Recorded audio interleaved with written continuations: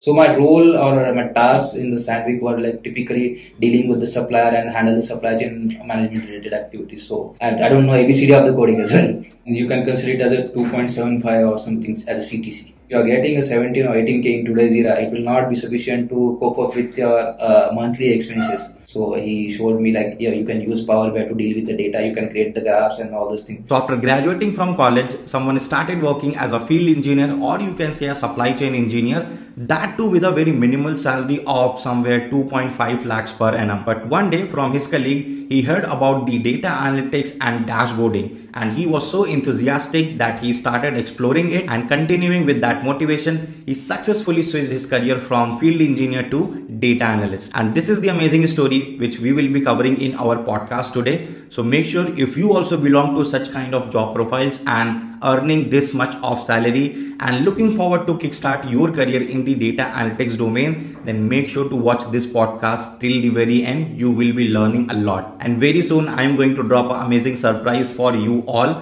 And if you want to know more about that surprise, make sure to join my Telegram channel. Link is in the description. So now let's get started with the podcast. So thank you so much, Mayur, for joining us in today's podcast. Really excited to have you. Can you give a quick introduction about yourself, your academic background, past and current professional background to our audience? So this is Mayur. I have completed my graduation in mechanical engineering in 2019, and I have 2 years of work experience. So I have worked for Sandvik Mining and Rock Technology as a sourcing engineer, which is typically considered as a supply chain management department.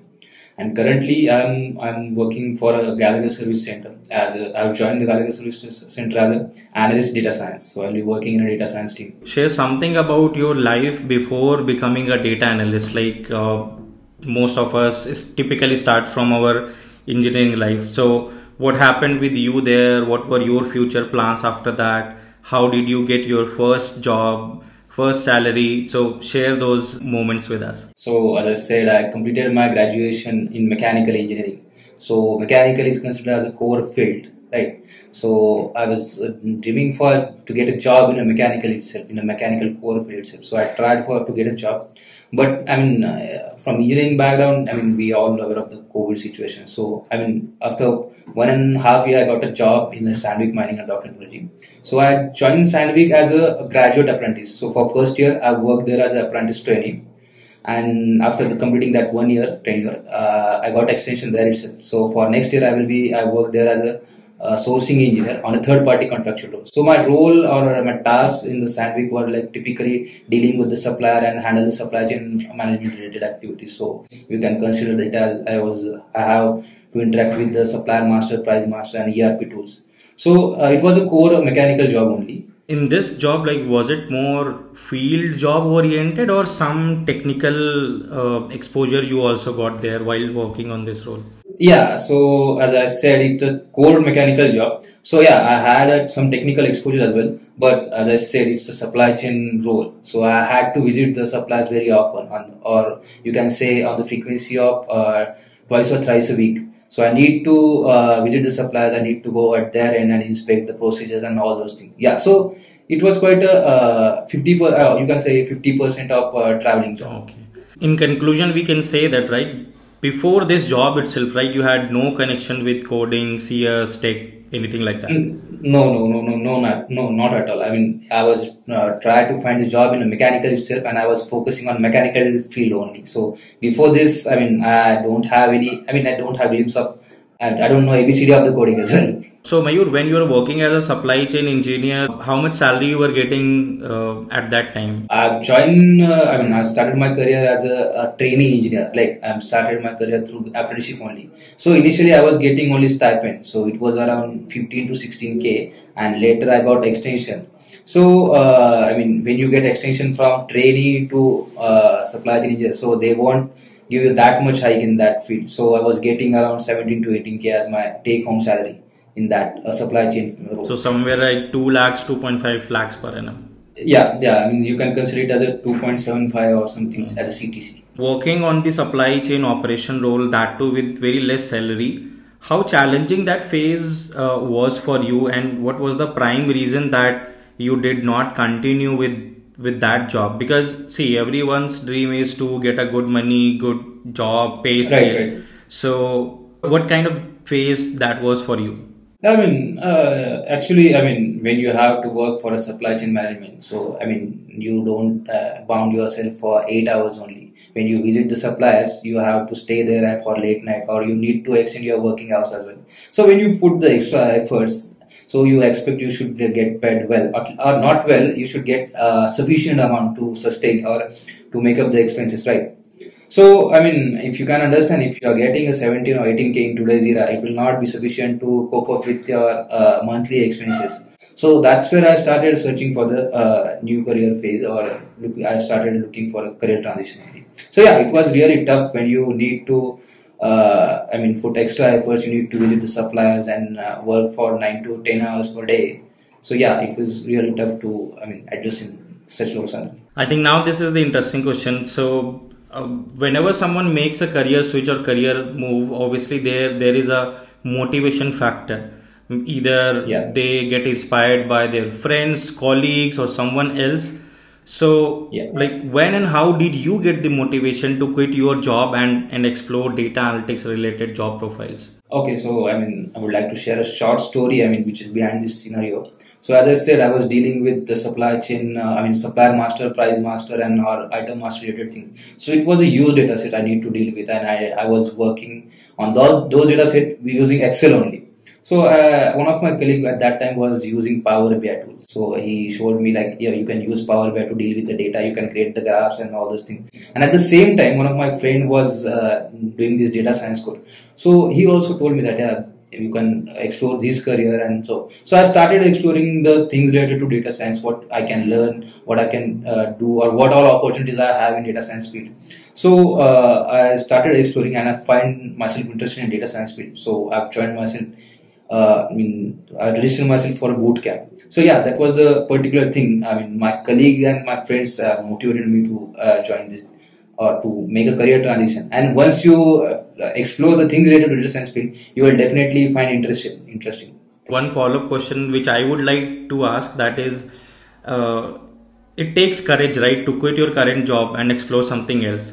So how did you gather that courage? Because at least 17,000 or 18,000 you were earning something, but quitting your job, joining some boot camp, like, were you even sure that would you be able to make into it? Yeah, the thing is, I mean, if you have interest in that towards that particular thing, you will find the courage. And also, I mean, if you want yourself to keep updated and you want to stand in the future, I mean, the competition which you are going to face in the future. So, I mean, we are all aware that data science and AI related things are the future. And I was aware that not only in IT field, data science and AI things will be there in mechanical industry as well. So, in order to withstand with a future competition, you need to update yourself. And also, there was a motivation behind which I told you earlier. So, yeah, I think it and started registering myself for data science. The overall journey you have so far, like before joining the boot camps and even when you started with the boot camp,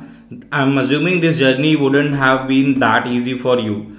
So like, what kind of skill sets, let's say once you were clear in your mind that I will go for this domain, what kind of skill sets did you acquire step by step, and how? Also, how much time did it take for you to become job ready?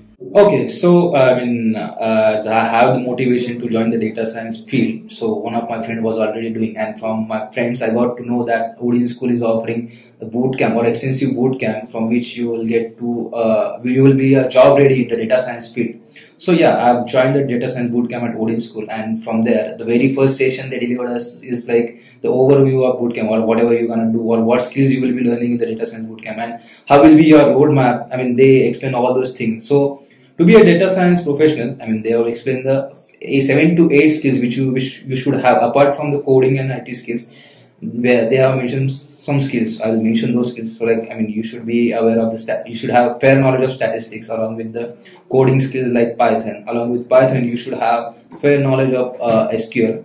And then some machine learning concepts like, or data science related concepts like EDA and machine learning. So these are 5 to 6 must-have skills if you want to become a data science professional. I may ask one more follow-up question because a lot of time I have heard from people, or this is a kind of question I keep on getting, whether maths is very much like important to become a data analyst or a data scientist, and similarly master's degree. So can you throw some light on that?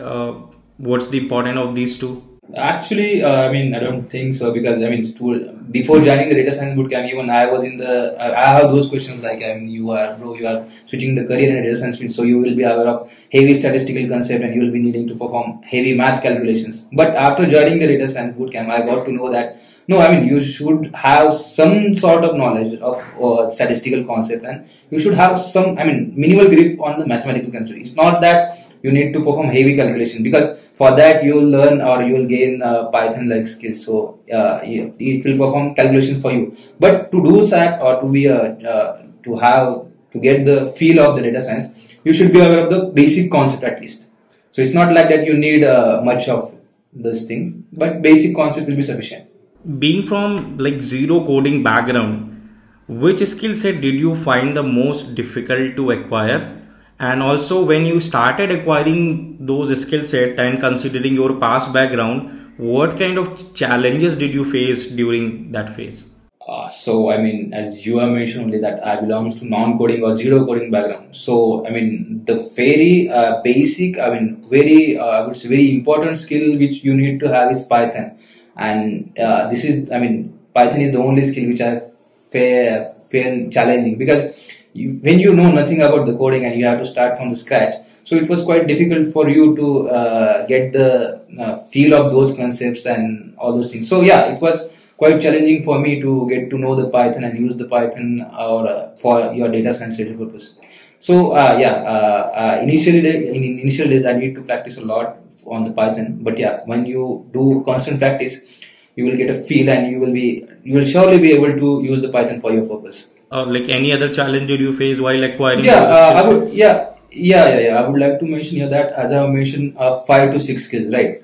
So I mean, it's not like that you can learn one skill at a time, and after finishing that skill, you need to learn another skill. So you should maintain your timetable, that you will be giving a specific time for each skill on each day, so that you will be in constant touch with each skill. So because you are going to need every skill and at every point in your data science skill. So I mean, data science, I would not say it's tough, but yeah, it has vast syllabus and you need to cover up that vast syllabus. So yeah, that was quite challenging to grab the knowledge or to have the hold on all these 4 skills at the same time. But yeah, practice makes you, gives you that ability to have the hold on these all sets. Yeah, so yeah, it has a lot more concepts to learn. So once you covered the 80-85% of the boot camp, I'm pretty sure you would have started looking for the job as well. So yeah, can you mention, like, did you face rejection in the job interviews because of your background, like not having prior experience in data analytics, not having CS degree or anything like that? If yes, if there was any sort of rejection, then how did you convince the interviewers in your next interview that you are a good fit for this job? Okay, so to be honest, I mean, in order to be a data science professional, or in order to grab a job in a data science field, most of the time companies will ask for the experience. I mean, at least you should have the experience of 2 years and all. But I mean, if you have that kind of knowledge, and if you can able to convince the interviewer that even if you are from non-technical background, but yeah, data science is all about, I mean, 50% about the technical skills and 50% about the domain knowledge. So you can, so the way I convinced the interviewer was like, yeah, even if I belong to non-technical background, I have that much knowledge of the domains which I can deliver, and I can acquire the extra knowledge which domains require. So yes, I mean, being a fresher and from a non-technical background, it was tough for me to find the job opportunities initially.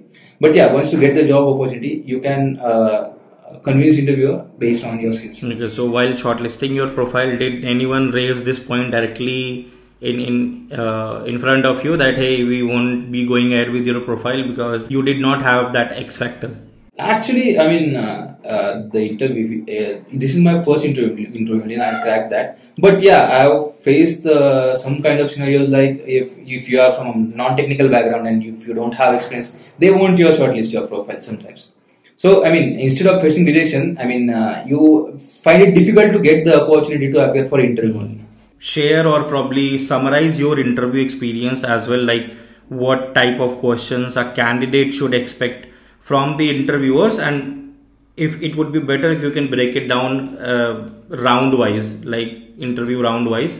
Also, after successful transition into this data analyst role, how much salary you are getting now? So I'll start with the interview process only.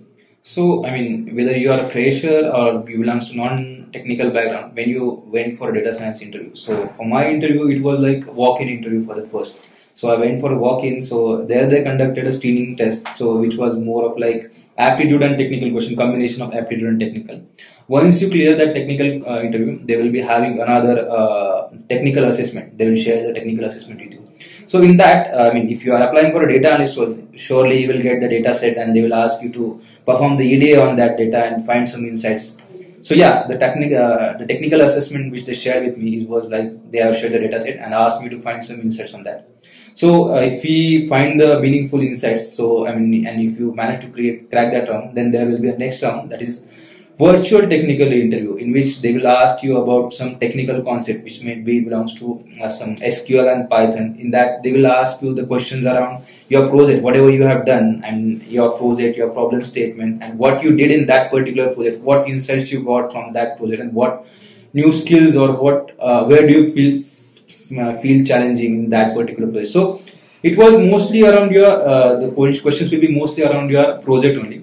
And then, yeah, if you are giving the interview for data science field, then there will be surely questions from machine learning and EDA concepts. So they will ask some questions around the machine learning models as well. So they will ask you to explain some machine learning models along with some statistical concepts like the G test and T test. So yeah, so if you manage to crack that interview, then there will be another interview round happen. So it was typically a managerial round. So manager will get in touch with you and will explain you the work profile or what he expects from you. And it was like more of a behavioral round only. So he will ask you about, I mean, some basic concepts of data science field, and then it was like informal discussion like will you able to relocate and that. So that was particular behavioral round. So as I already mentioned that I was working in a supply chain management and I was getting a salary somewhere around 17 to 18K. So, but now as I have made the career transition in data science field, so I could have managed to get a package of 6 LPA. Okay. So, yeah. So this is wonderful, Mayur. I guess very inspiring story first of all, and the way you managed yourself to move from the supply chain engineer background to data analyst. I'm pretty sure a lot of people will get inspired from your journey. So thanks a lot for joining us today and sharing your wonderful experience with us. And also, if you want to kickstart your journey in the data analytics domain, then do check out the upcoming bootcamp by the Rewarding School. Link is in the description. So thank you so much, Mayur, from my side and from the entire audience side. Yeah. Thank you, Shashank. So that is what I had in this amazing podcast. I hope you would have enjoyed the entire journey and experience of Mayur, and you are also feeling motivated now to become a data analyst. If yes, you find it informative, make sure to give a like. If you are new to the channel, then make sure to hit the subscribe button and press the notification icon. And I will see you guys really soon with another amazing podcast. Till then, just keep exploring data.